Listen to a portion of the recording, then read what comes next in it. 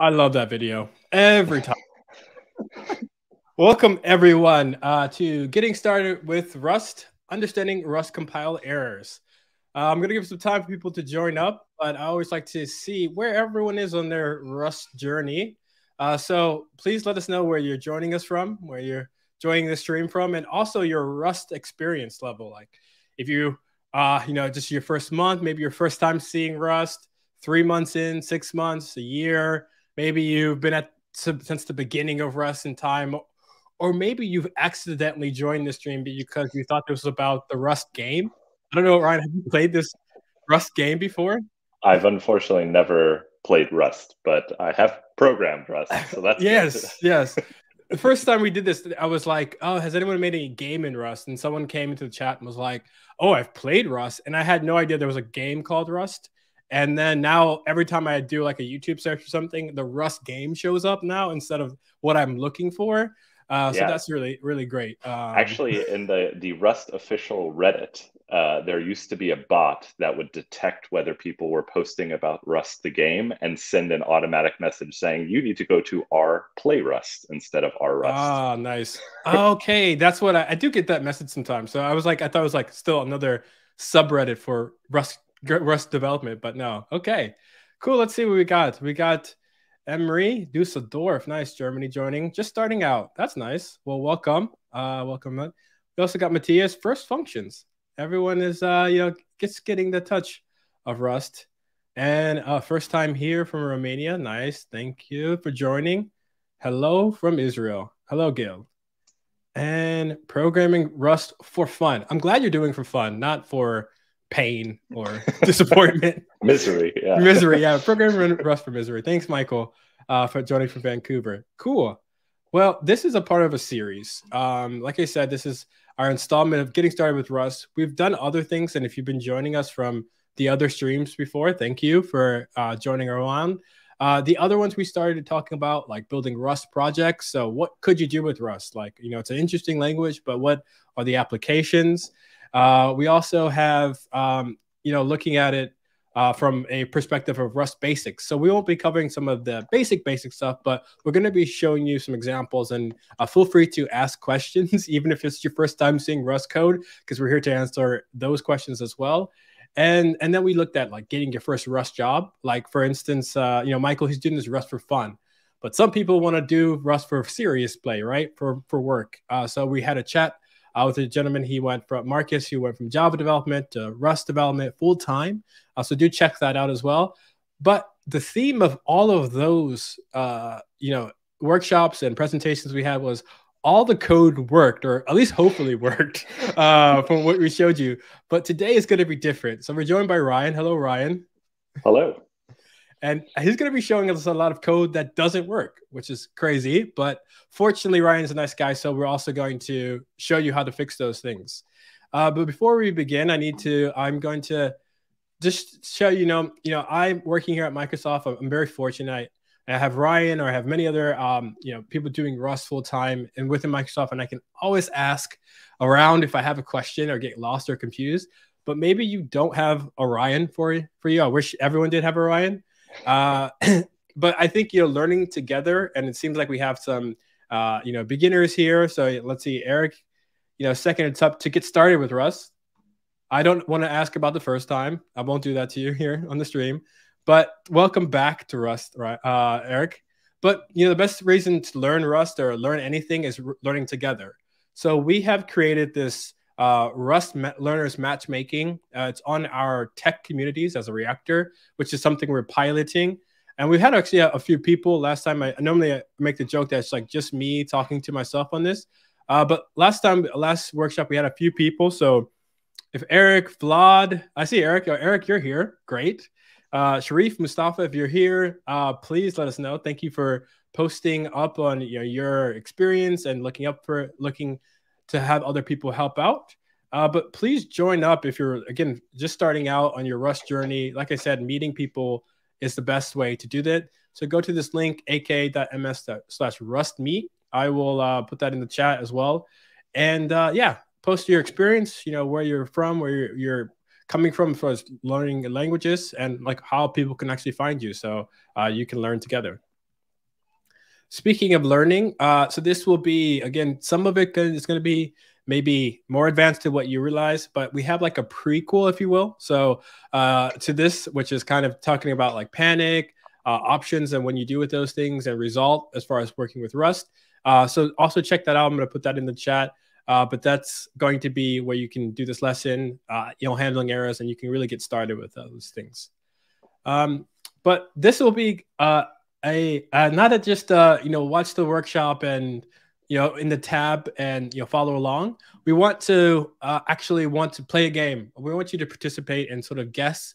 Ryan's going to show a couple of examples that, again, we know isn't working, but we won't explain exactly why it's not working immediately. So please, in the chat, join us and let us know what you think or what's wrong with that. And I realize this "want to play a game" is from the movie Saw. But I did not want to put like any GIF or anything, so like the video gets taken down for copyright or anything like that. But this won't be any violence here. It's just going to be about learning Rust. So cool, Ryan. Let's get started now. That was enough of that. I'm going to put some links on the chat, but now the floor is yours to walk us through some Rust examples. All right, great. Thanks, Corey. So once again, if you have any questions at any time about what the code does, I know we have a couple of newcomers to Rust who have maybe not had a chance to really even play around with the language. Some of our later examples will get into the intermediate Rust area, and so if you're really new to the language, it can quickly become overwhelming. So make sure you're asking questions, trying to follow along. I think the more you put into this workshop, the more you'll get out of it in the end. So we're just going to look at a bunch of code examples here and see if we can figure out why we're getting these red squiggly lines that Rust Analyzer, which is an extension for VS Code here, is telling us this code does not actually compile. It will not compile, and therefore it will not run because this code is incorrect according to the rules of Rust. So let's dive in. We'll take a look at what's going on here. We have a main function, of course, which every Rust binary or every Rust program will have a main function. That's where our code starts executing. And then I want to bring your attention down here to line 20. We have a struct. This is a custom type called person. And you can think of structs in Rust kind of like classes in other languages. Maybe you're coming from a C background where you already have structs, or Go where you have structs. That's very similar in Rust here. And this person hobbies, Ryan. I'm just curious. I mean, I know a little bit about it, but hobbies, it's a vector, I'm assuming, or vec, or what is that, and how? Exactly. So we have several types here of fields inside of this person.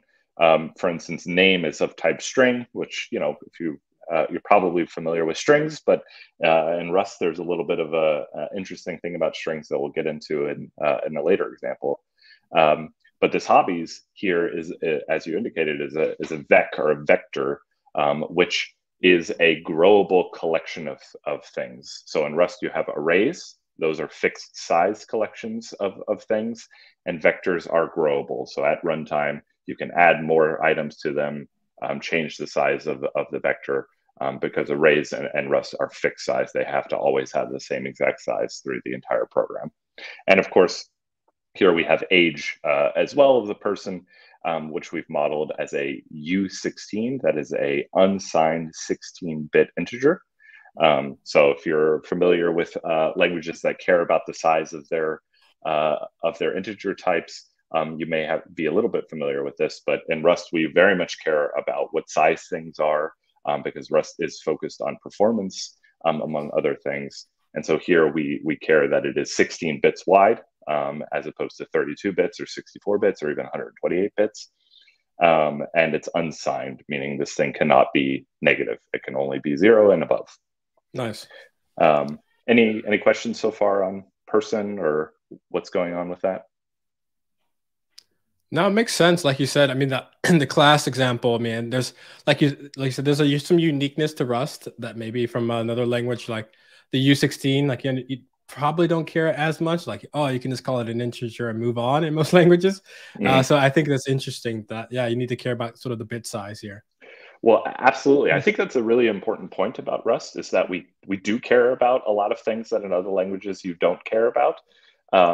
the good thing about Rust is, so first of all, the reason we care is because Rust is, at the end of the day, a low-level language. We want to be able to build things like operating systems, run on embedded devices, things like that. And so for other languages, they kind of, glance over the details, because at the end of the day, what they're doing is maybe a little bit more higher level. And if performance suffers a little bit because of that, that's fine.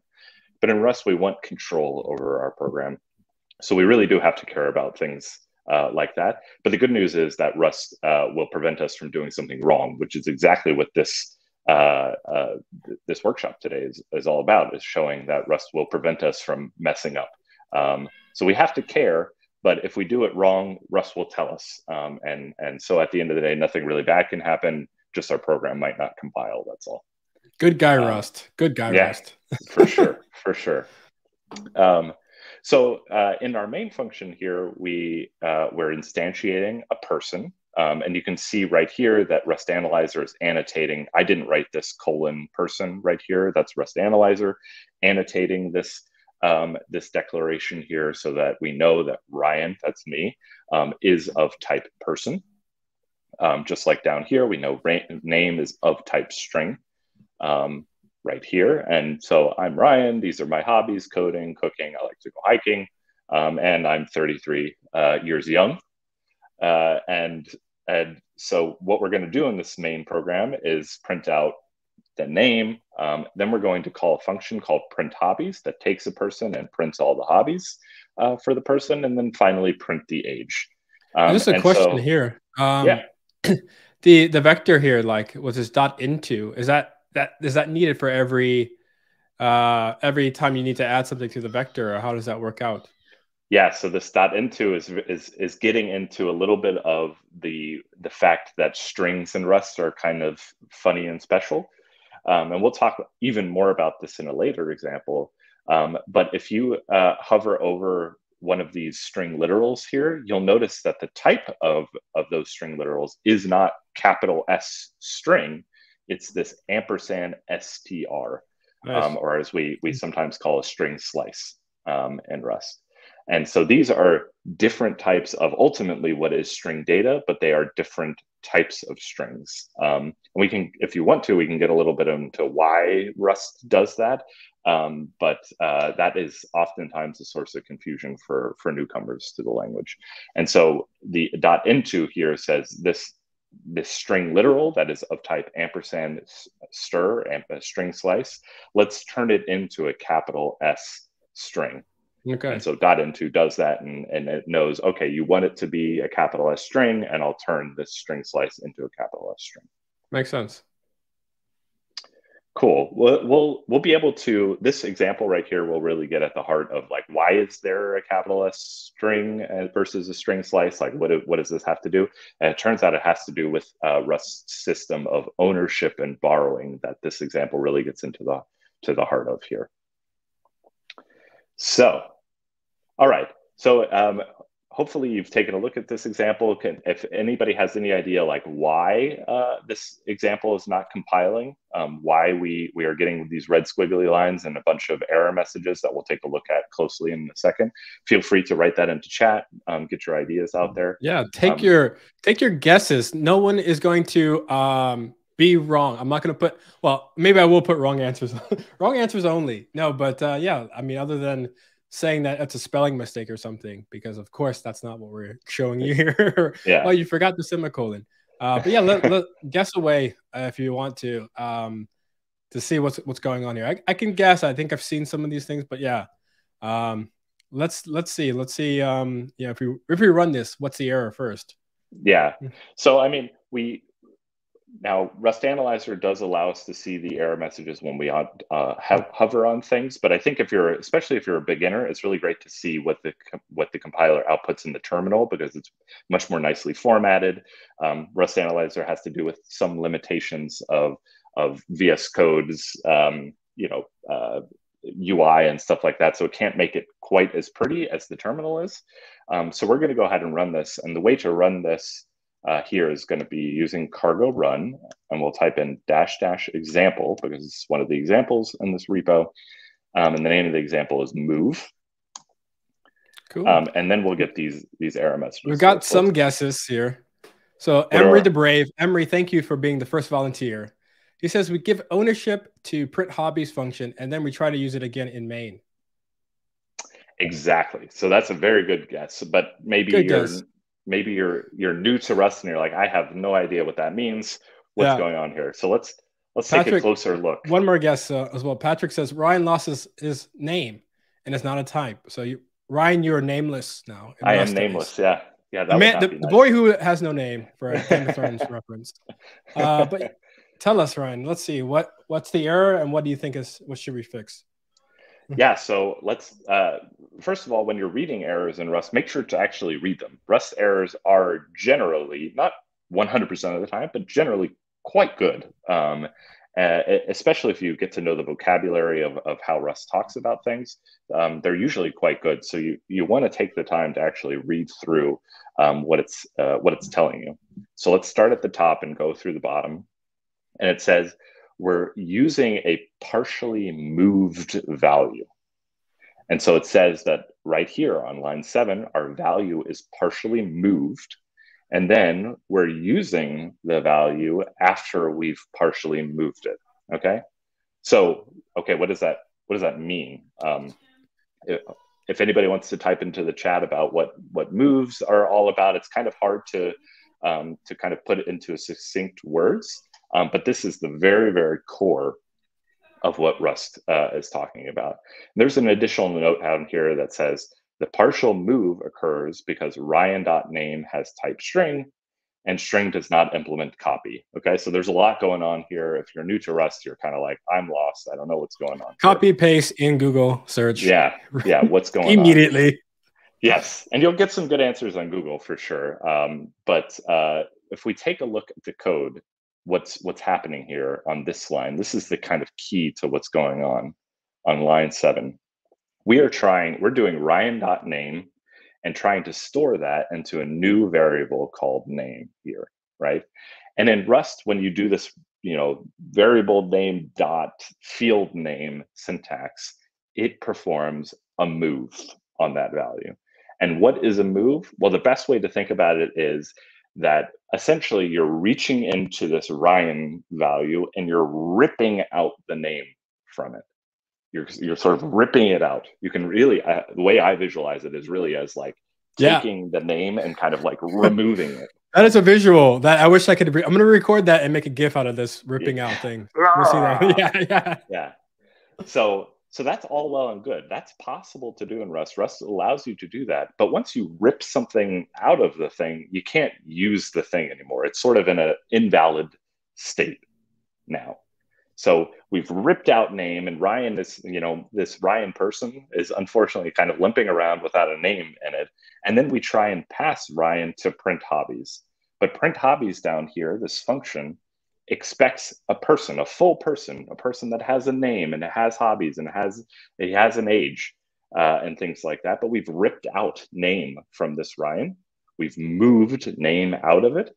And so we can't pass Ryan anymore. And that's exactly what this error message is saying. Hey, you've partially moved, you've ripped out a piece of this Ryan value, you've ripped out the name. And then you're trying to use that value after this partial move, after this ripping out of the value.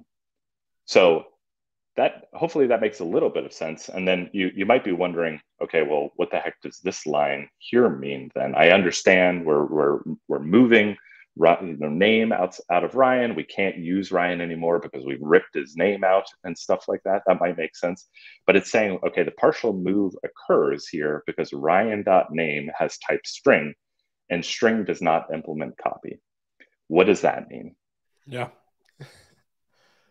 Well, the important thing to know with that is that the name field here is a string. It's a whole bunch of memory inside of your computer. There's a bunch of machinery around, like we've allocated some memory and stuff like that. This thing, we do not want to copy this thing without explicitly copying it. And so normally when we do, just type variable type dot field thing here, we're performing a move. That's only true if this thing is not trivially copyable. Got it. And the way we indicate that in Rust is through this copy trait. And what do I mean by trivially copyable? Well, what I mean by that is if we go up here and change this, sorry, oops, I've got to learn how to type real quick. If we do .age here, we no longer get that error message. That error message has disappeared. We have a different error message down here instead, but we'll talk about that in just a second. That's because this U16 here does implement copy.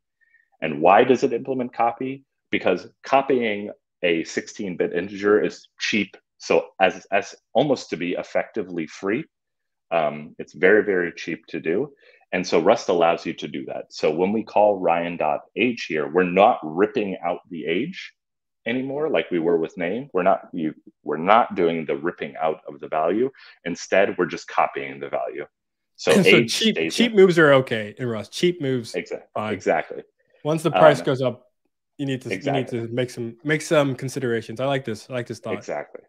So the important thing to remember is when a value is cheap to copy, it implements this copy trait, and therefore this dot syntax here doesn't perform a move, it performs a copy instead.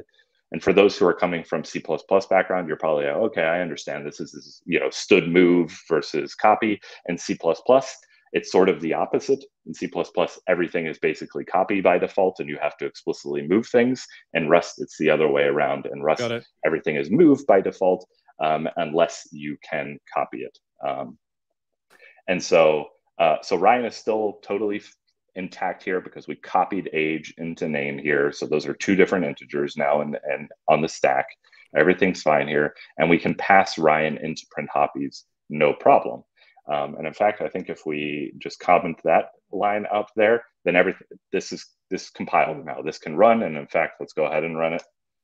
We'll run it. We'll get some warnings or whatever, but we'll see it actually prints out the A. Well, it says my name is 33 because we changed from doing age from name to age, but the program at least runs now. Any questions so far? Thoughts, comments? So I guess Patrick was the closest here that you've lost your name.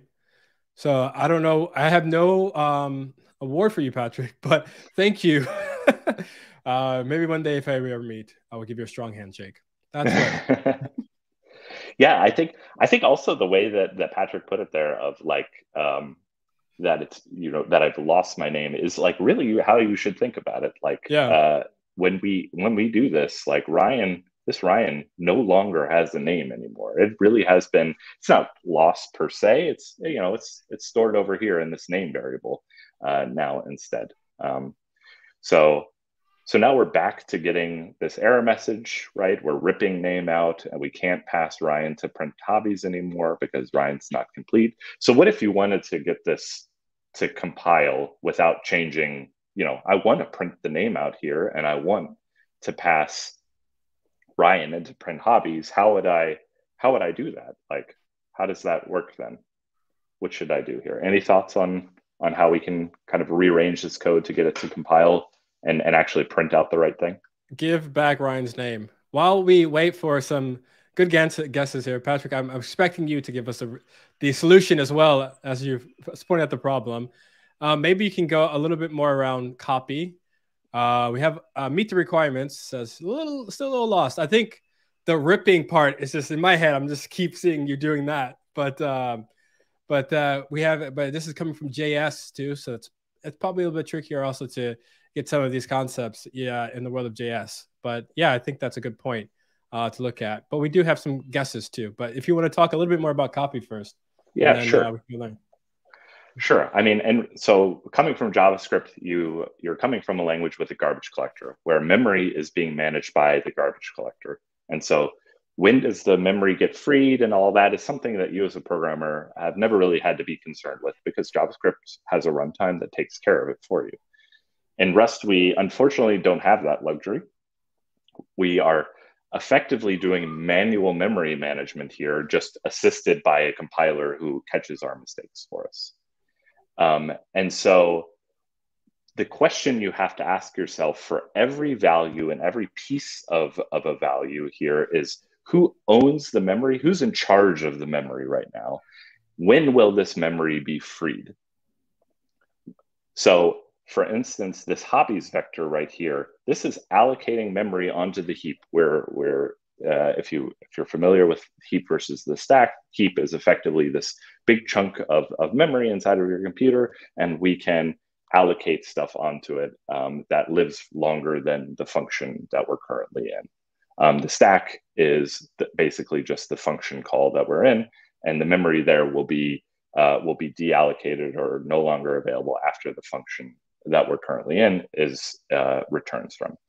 So in Rust, we got to ask ourselves, when is this memory going to be freed? Like this hobbies vector, when are we actually going to free that memory from and allow the memory to be returned so that other pieces of the program or other programs on the computer can use that memory?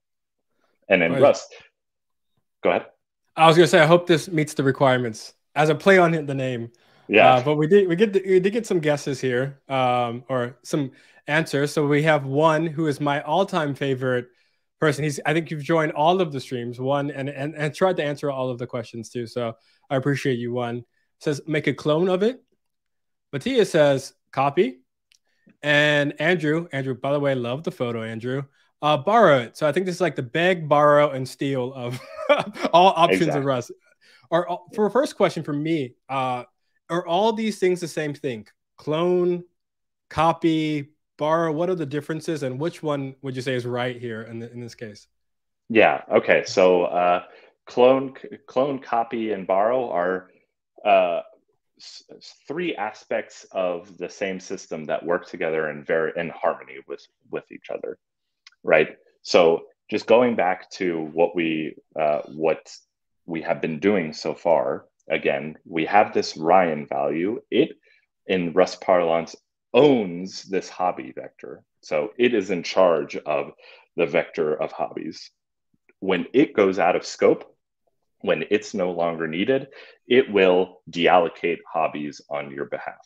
So it goes ahead, and at the very end of this function, the person Ryan is no longer needed, and at the end of the function, hobbies will be the compiler inserts this code for us. It automatically frees the hobbies vector for us. So Ryan owns name, Ryan owns hobbies, and Ryan owns age here. Nice. And on line 7, what we're doing here is we're calling .name, and what that does, what a move is, it says Ryan owned name before, but we're going to move ownership from Ryan into this name variable now. So Ryan no longer owns this name string. The name variable owns it instead. And so when name goes out of scope, it's responsible for making sure that that string is deallocated and things like that. All right. So what we're effectively doing here in Rust parlance, when we're getting this compiler error message, is saying, you're trying to pass a person to print hobbies, but we've already moved a piece of ownership of that value to another variable instead. And so when person at the end of print hobbies goes out of scope and it frees its memory, it will look at name, try and free it, but hey, that memory has already been freed because it was owned by somebody else instead. And you end up with a classic error in C and C++ programming of a double free. And Rust prevents us from doing that. So everything in Rust is owned by one thing, and when that thing goes out of scope, it frees the memory associated with it. So we've been talking about how do we fix this, clone, borrowing, copy, and things like that. Let's start with clone and copy. Clone and copy are sort of the same thing at the end of the day.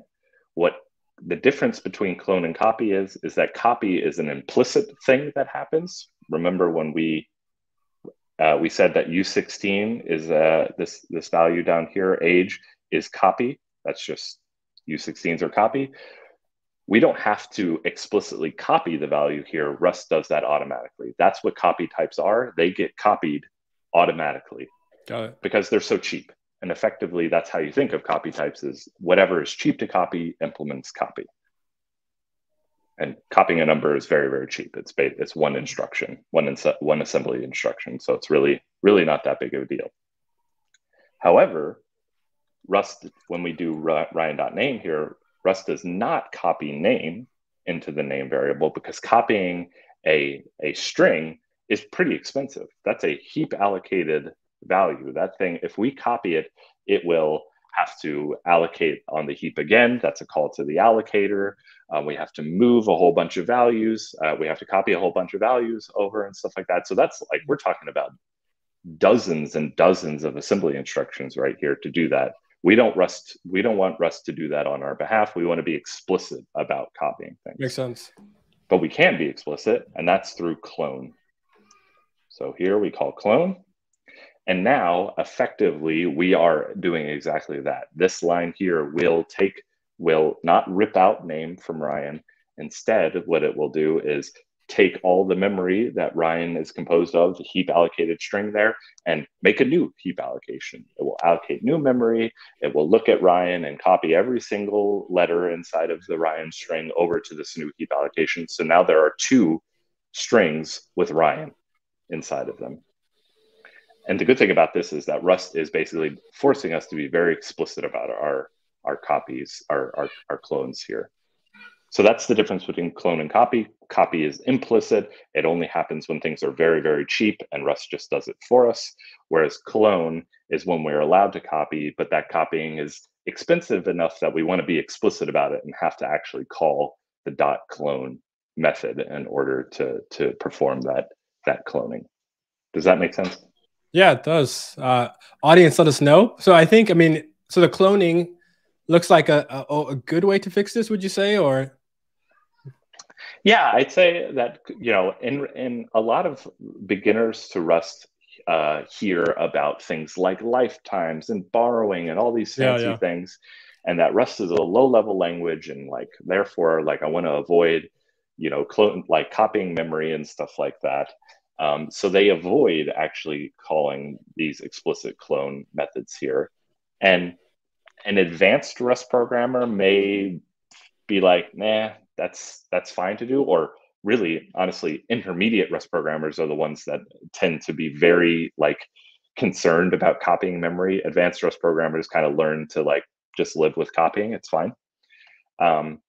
So this is fine to do, and I would encourage you, when you're learning and you run into an error message where you're talking about moving values and stuff like that, don't be afraid to clone memory. Like most languages you use do this automatically, implicitly for you. So if you do it in Rust, it doesn't make your program slow.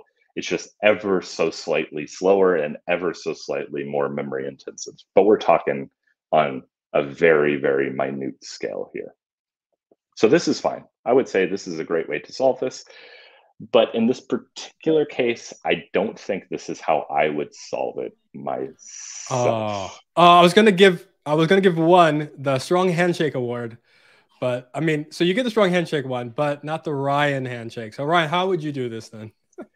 So I would probably avoid cloning here and instead use the other mechanism that has been mentioned, and that's borrowing. So we talked about moving, that's like ripping things out of a value, or cloning, that's not ripping it out, but instead saying, okay, hold on a second, let me take a photocopy of that piece of memory, and I'll have my own piece of memory that looks just like it. That's fine.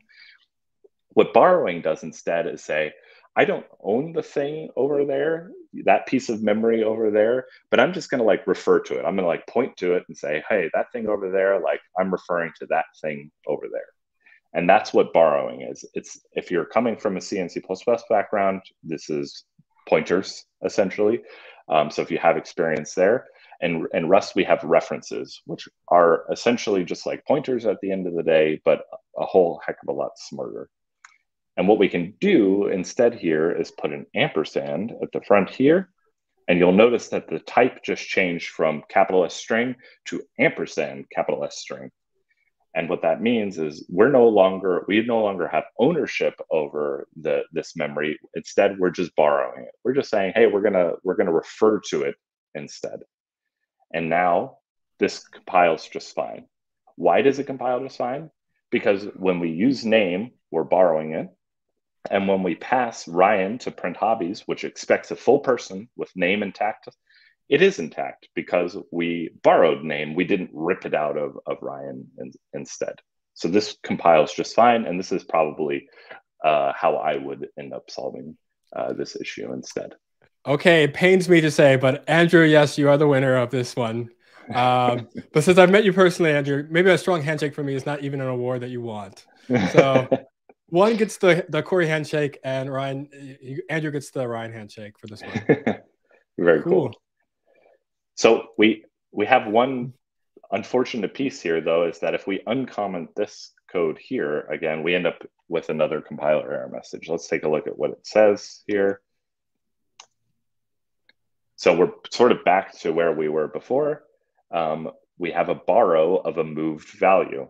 So we are borrowing the value here on line 10. That's what happens. Print line borrows all of its values. You might be wondering, why is this thing not copied? That's because the print line macro does some magic and never moves values. It always borrows them. So this is a little bit of Rust syntactical magic here. This is actually a borrow that's happening right here. You can imagine that there's actually an ampersand in front of here. That's a little bit of a learning wart, but that's how printline works.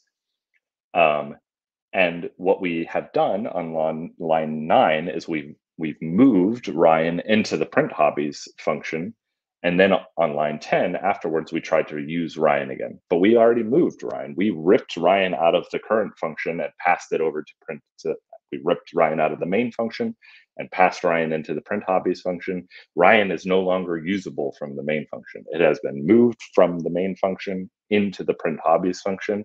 And if we try and use it again, the compiler will yell at us and say, you are using something that has already been moved. Can't do that. So how do we solve this? Any ideas? Yeah, this is your time to redeem yourself, everyone who has maybe not guessed correctly, or it's your time to shine. Like, I know there's people here that are just holding all this knowledge within. Well, let's take some guesses here. I'm going to go ahead and put this link up for the repo as well. So don't get nervous. So this has the repo that Ryan is showing, well as the matchmaking link, the learn link. So you can see this code on your side as well. But let's see what we got here. So one is he's still very much focused on cloning. So now is the time to clone. Emery says borrow again. I love that. I love that consistency. Like, okay, maybe we just borrow again. And Patrick, he's back here with a good guess. So print hobbies should use as a reference. I like it. Three solid answers. I feel I can feel the confidence in the answers that they provided. So let's see. What is your take, Ryan? What's the best method?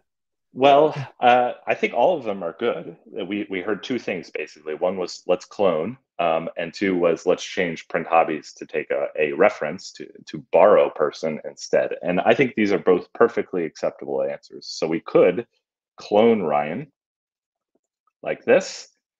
We're getting another compiler error message. We'll talk about that in just a second.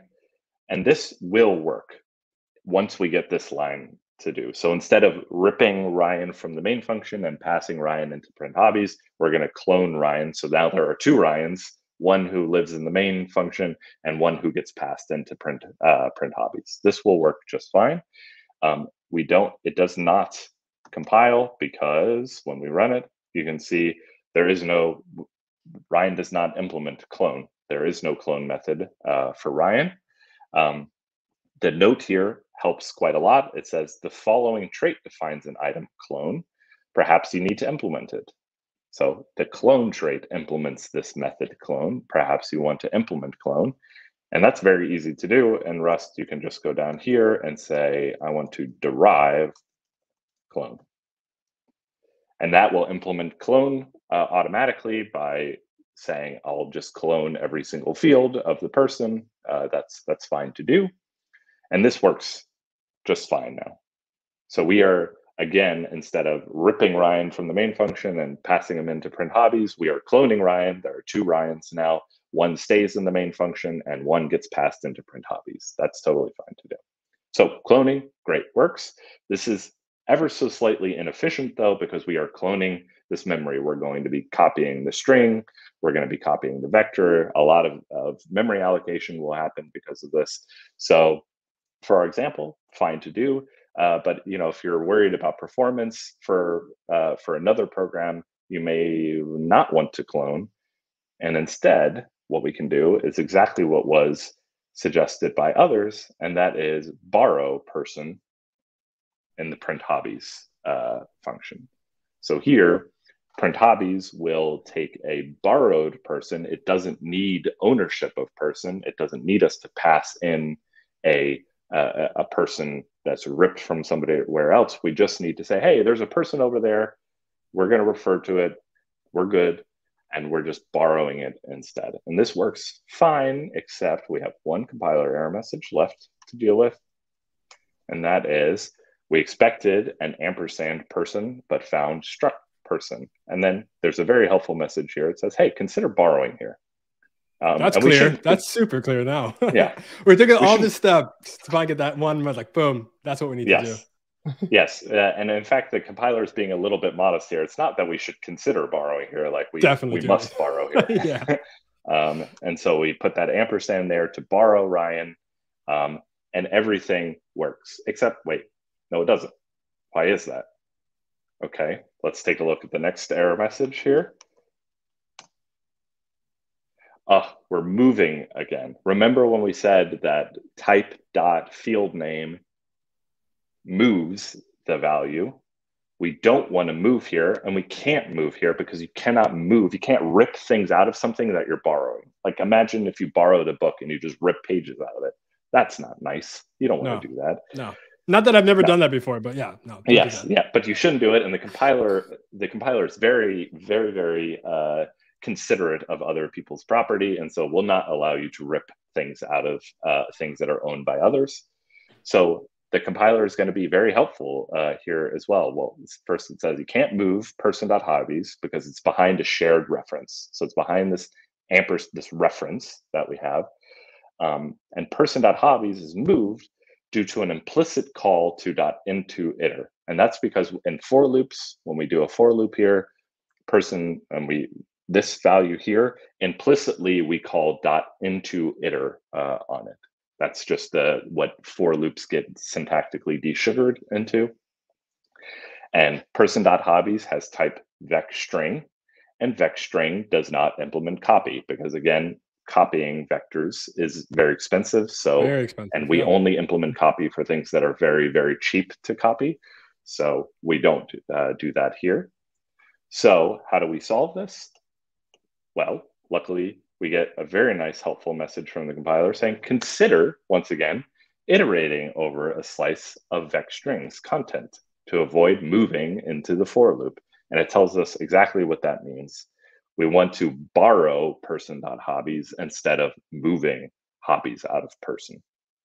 Okay, so right here, we can do that. And in fact, Rust Analyzer understands these messages so well that if I do I'm on a Mac, command period here, you can see that I can rewrite this. Oh no, sorry. I made a mistake. Somebody needs to implement that. The Rust Analyzer should be able to know that we need to put a ampersand here. Apparently that's not been implemented. So anybody wants to implement that, that's a great way to contribute to the Rust Analyzer extension. Source, contribute to open source. This is it. Yeah. And there we go. We're now borrowing person.hobbies instead of ripping it out, instead of moving hobbies out of person. And now everything works. The hobby went from being a string to an ampersand string, but we're fine. We can copy borrowed strings just fine here. So this all works. And finally, we have a working solution that's actually quite efficient. We're not copying things that we shouldn't be copying. Everything is working just fine. So congrats, Emery, on borrow again being the right answer. As is the test here in Rust, the answer is always C, or the answer is always borrow in most cases, I guess. And so we'll see. Cool. Yes. I think that's a really great thing to think is try borrowing. If you can, you probably want to try borrowing. But if you start going, I can't get this to work, or I don't understand why it's not working, or it makes my code very hard to understand when trying to use borrows and stuff like that, then go to clone and just, don't worry about it too much, because at the end of the day, cloning, while it's more expensive than borrowing often, or most of the time, it's not that expensive. And most of the time we can just get away with clones. They're usually not that bad.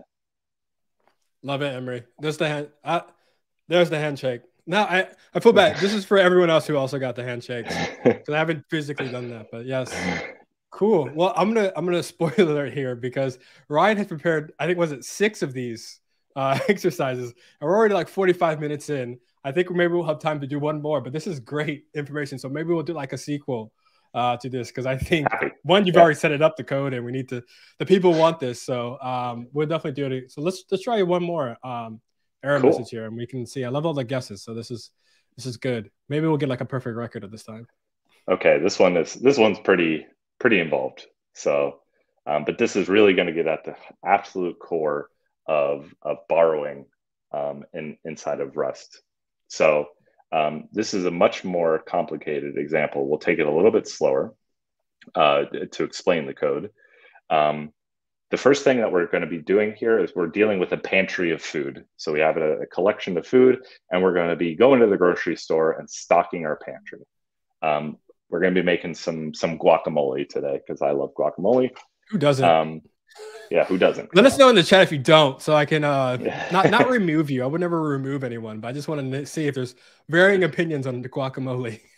Yeah, of course. You know, some people are allergic to avocados. Then yeah, there you go. That's fine. But still, guacamole, great. So we have this enum here, which in Rust you have enums like in other languages, except they can have data associated with one of their variants, like we have here. So we have food, and in this world we have 3 things of food. We have avocados and the number of avocados that you want to buy. We have chips, which is just a collection of chips, and we have cake, and that's it. That's all we got in this world. And in our main function, what we're going to do is our pantry is going to start with just 3 avocados. And then we're going to pass our pantry to the stock function. And the stock function knows how to look at our pantry and go ahead and stock it with more food. All right. I'm curious, Ryan, in this example, so the last one you did use a struct. And in this case, you're using an enum. Like, why and like, what's the approach there? Or what do we lose or gain from using an enum? Yeah, so that's a really great question. Enums are really great when you want to model something where it's like it's either this thing or it's this thing or it's this other thing. So in our example, food is like it's either avocados or it's chips or it's cake. If it's cake, it's not chips. And if it's cake, it's not avocados. Like it's one or the other. Hopefully. I mean, no one's eating avocado cake out there, but you never know. Maybe you could be a trend. Not in this world. We're not doing this in this world. So, so enums are really great at that kind of like either or type of modeling, whereas structs are an and type relationship. So if we real quick, we're going back to person in here. So a person is not person is not a name or hobbies or age. A person is a name and hobbies and age. So when you think about how you're modeling something, if you want to like collect data together, use a struct, and if you want to discriminate, these are called actually discriminated unions. If you want to say it's either this or that, then you use an enum instead. Nice, makes sense. Cool. Okay, so what does this stock function actually do? It looks somewhat complicated here. And what it's doing is it's taking the pantry, it's iterating over that pantry with this iter_mute function here. It's iterating through it, and it's iterating through it in a mutable way. So a way that allows us to mutate items inside of the pantry. And then we're calling .find here. And what we're doing with .find is saying, find me the food item that is an avocado. It uses this matches thing here. And what that says is if F, in this case, looks like avocados, like it's an avocados variant of this enum, not chips, not cake, then return true and find will find that item here. And what find does is return back an optional thing. So it returns back some with the item if it found it. That's this variant right here. And it returns back none if we didn't find it. So essentially matches, sorry, it's built into Rust, or is that something extra? Yes, this is built into the standard library right here. You can create your own matches macro. There's nothing really special about it. But essentially all it does is just look for this variant. And if it matches that variant, if it looks like that variant, then it will return true, and otherwise it returns false. This is why I love Rust. I mean, I feel like I would have to write a whole function or something just to do this in other languages. And like, one, it says matches, so you know what it does, and it's built in. It's very clear. So yeah, that's just want to highlight that, ladies and gentlemen. That's a good point. Yeah.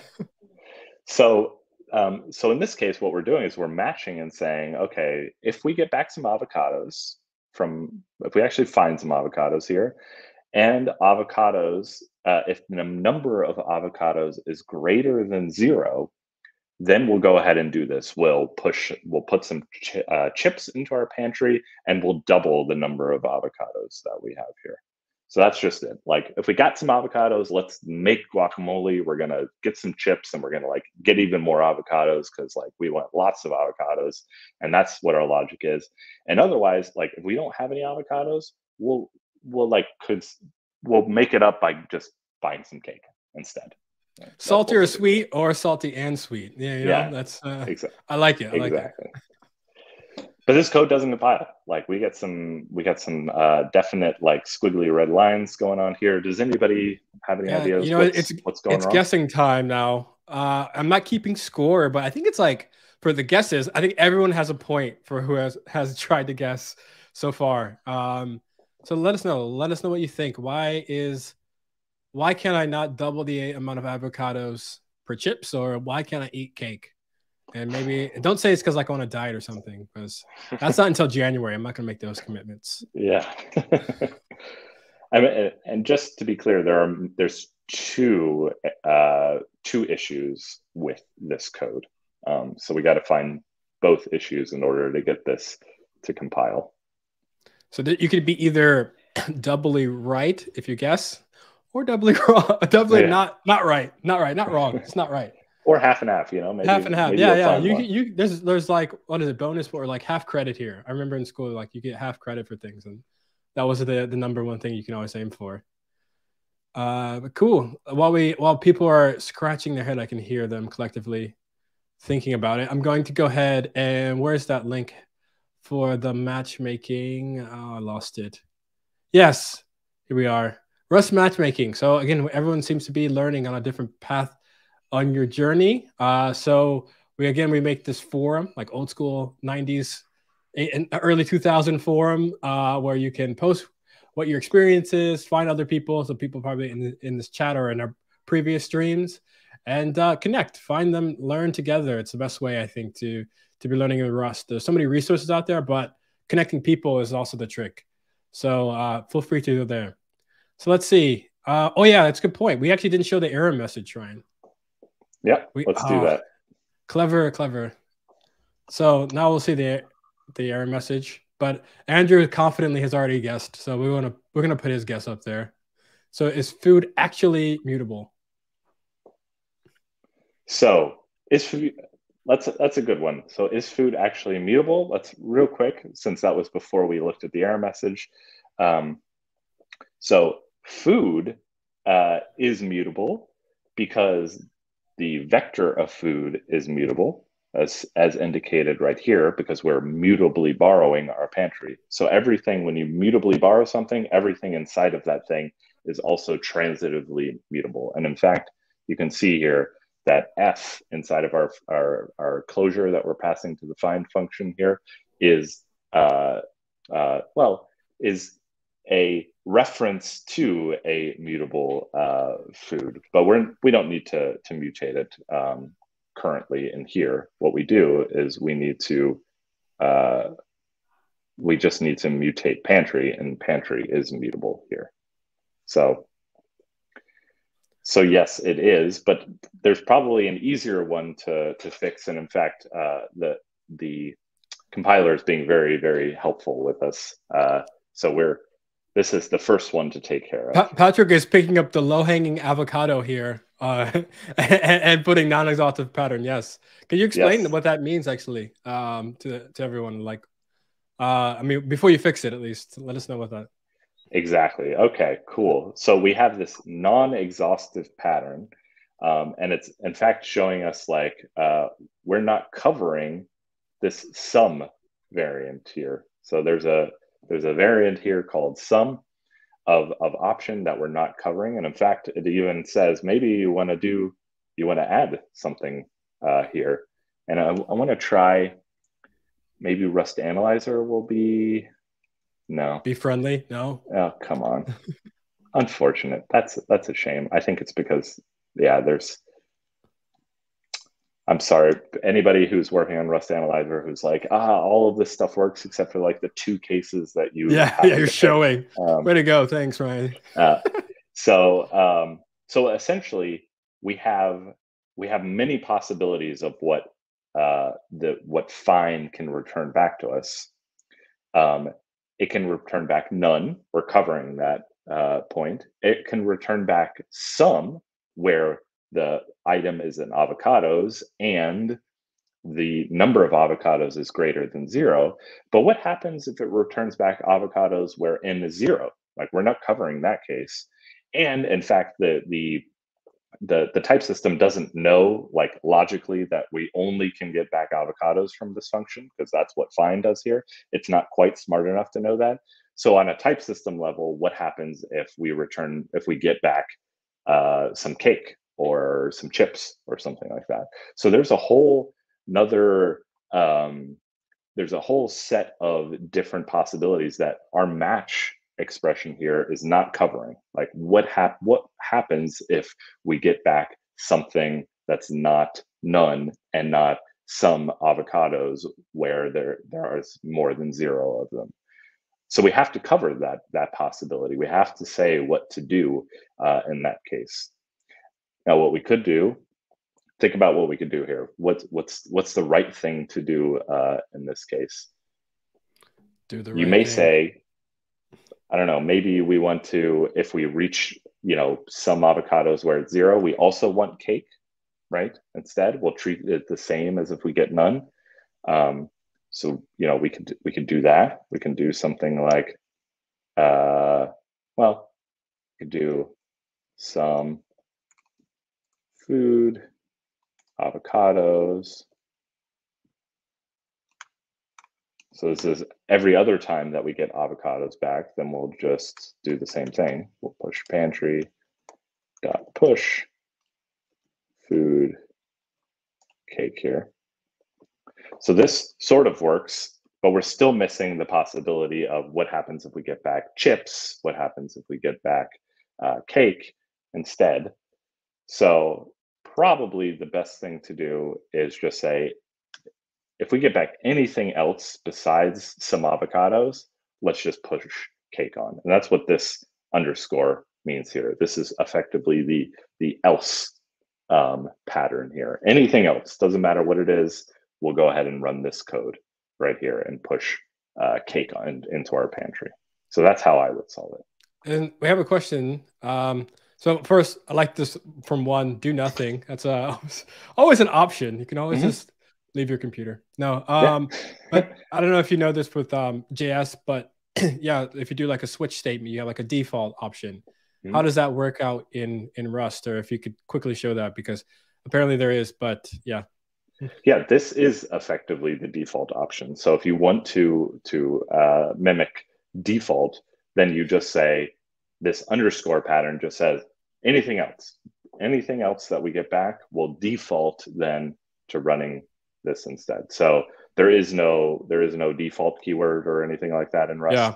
Yeah. Instead, we use underscore for that. Nice. Like that.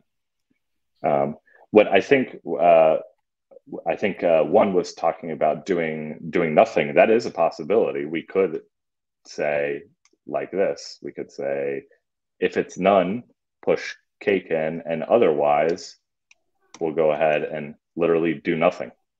This also works. So this right here is effectively an empty code block. It just is a block of code with no code in it.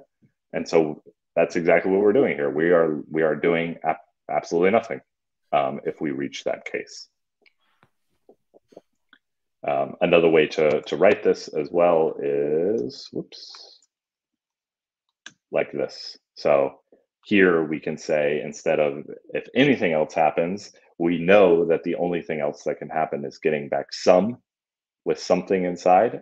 And so we can use this underscore pattern in various places to indicate we don't care what happens, what is filling that this void right here.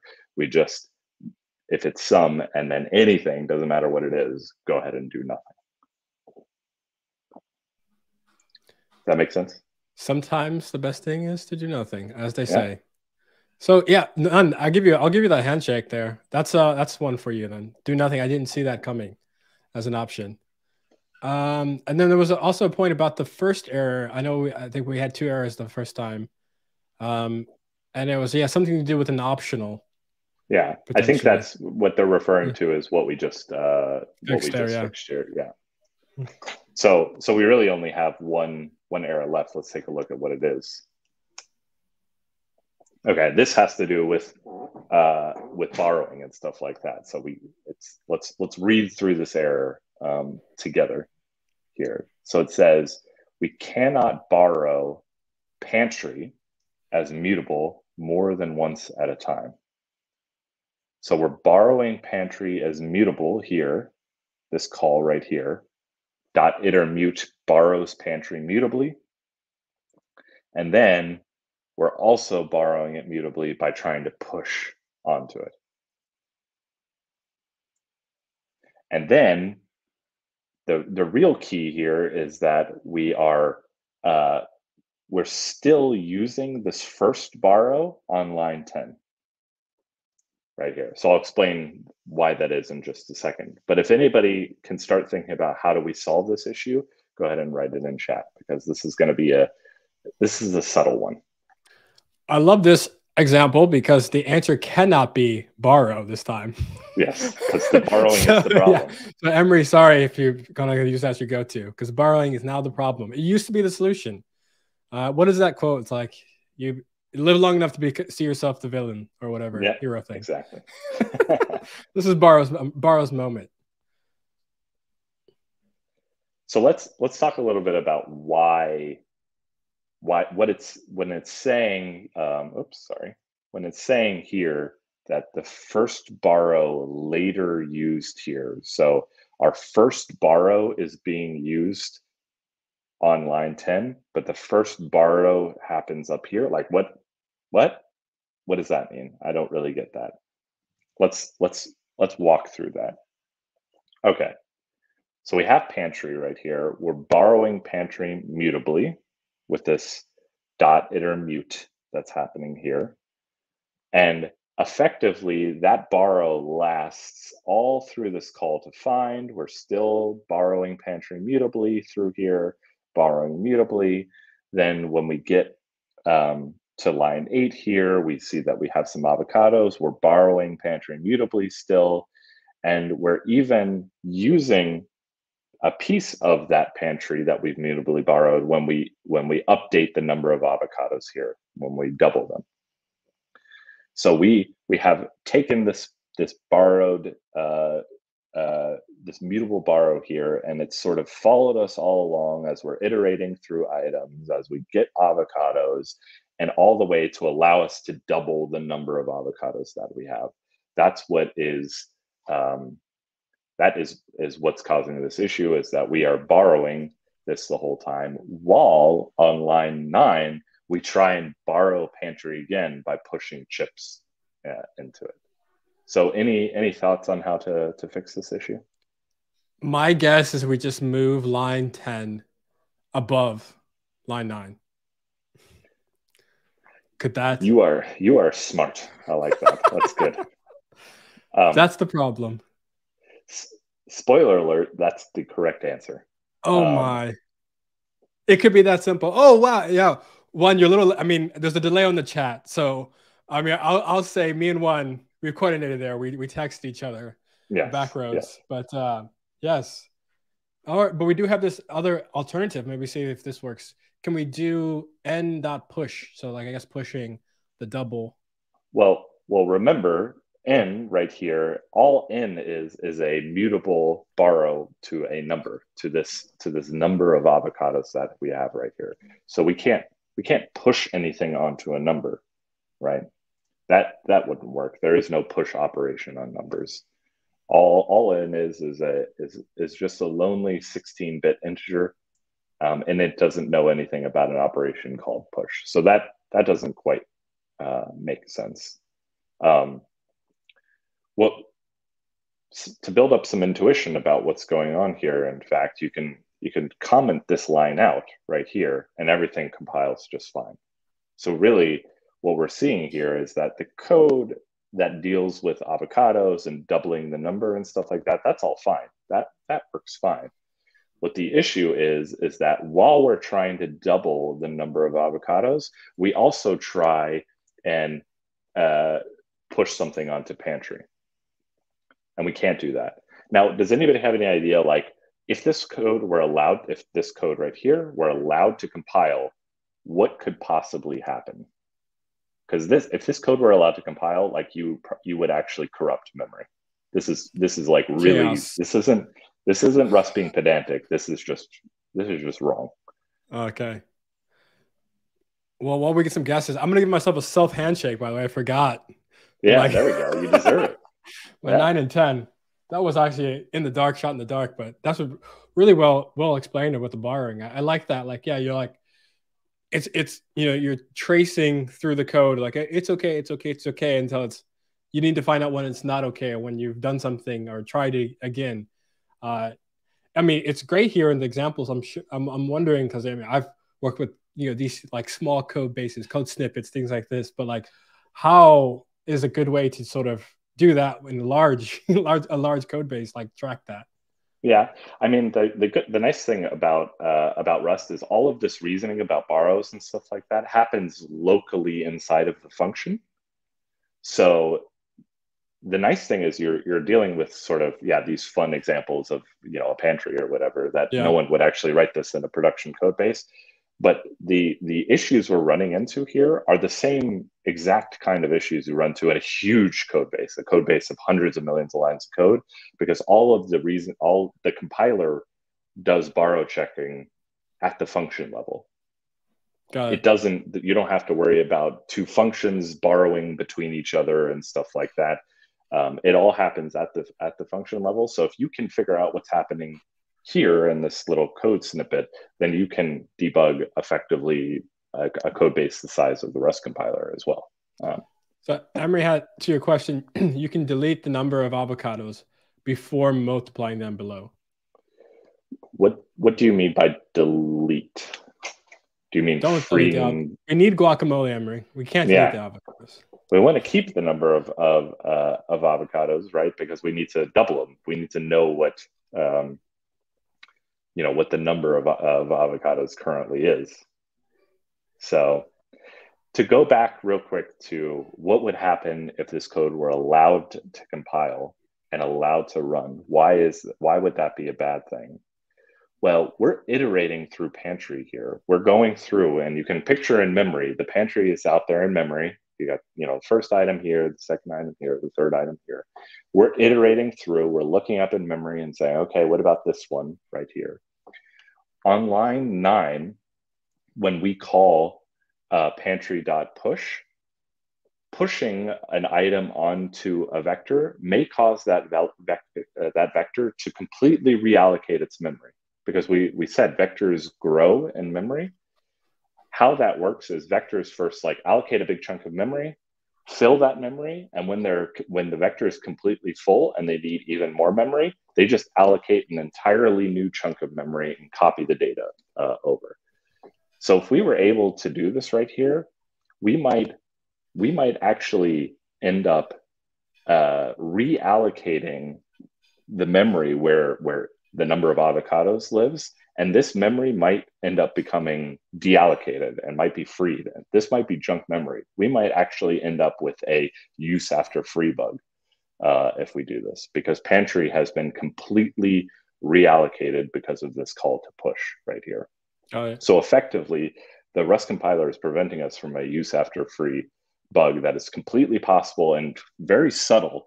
Like you could write this code in C++ and not really realize that you are causing a use after free, but this is a use after free bug being prevented right here. And it only happens if the pantry happens to be the right size and the memory allocation happens to work in a certain way. So this would maybe, in our example, maybe it would happen, maybe it wouldn't happen. Maybe it only happens in certain testing conditions in production when we're running our pantry in production here. It might only happen every once in a while. This is a very subtle bug that Rust is preventing us from. Thank you, Rust. Again, good guy, Rust. Coming into our rescue. So mute iter can iterate over a changing pantry. Well, it actually can, and we'll see how it can do that in just a second. Cool. So do we still have errors? Have we fixed everything, Ryan? We still have this error. We haven't fixed the error of how to get, we can comment this out, but of course that changes our logic, right? We want That's how I fix all my errors. I just comment the code out. Yeah. So we don't want to do that. But you pointed to what happens if we go ahead and change this line here like that? And lo and behold, our code compiles now. Why does it do that? Because Rust is smart enough to say that we are borrowing pantry mutably all the way up to line 9, where we actually mutate the number of avocados here. So we're changing the number of avocados here, and then we're done. We can stop that borrow of the borrow that started right here. We can stop it after line 9, because line 9 is where we actually needed that mutable borrow. Once we're done with that, the borrow that we started right here on line 7 is done, and we can go ahead and mutate pantry once again using a different. So the first borrow runs all the way through here, all the way, goes to here, goes to here. Rust says, okay, you did everything you needed to do with that mutable borrow. We'll stop the first mutable borrow, and then we'll allow you to borrow pantry mutably again and push chips onto it here. So this goes ahead and compiles just fine. Nice. Well, like I said, Ryan has prepared 6 of these for us, and we've gone through 2, and it's already past the hour mark. So I think we'll stop there and make a promise to everyone that is still on that we will do this again. We'll do the other examples. I sent the link to the for the GitHub repo. It has all the links that we shared. And Ryan also, if you can't get enough of Ryan, he has a incredible YouTube channel that covers a lot of other various Rust topics, not just when the code breaks, but building up projects and stuff like that. So let me see if I can find that link. But then, yeah, we'll do this again, I think, with the other examples. And now that you have access to the repo, maybe you could bring them and try to fix them yourself, and then we'll see. Yeah. Maybe you'll get better against us. Hey, Corey, there's one final question from Patrick about the I see. that I think would be really awesome to finish with here. This is a great one. So isn't it bad practice to mutate the vector while you're iterating over it? In many languages, you're discouraged from doing that because you get a concurrent modification error. Like it'll throw an exception in there. In Rust, such an error is literally impossible to do. The code won't compile if it will statically verify that you're not doing that. So this bad practice in Rust doesn't exist, because if you did something bad like that, the compiler would fail to compile and your code wouldn't run in the first place. So if the compiler allows you to mutate something sort of while you're iterating over it,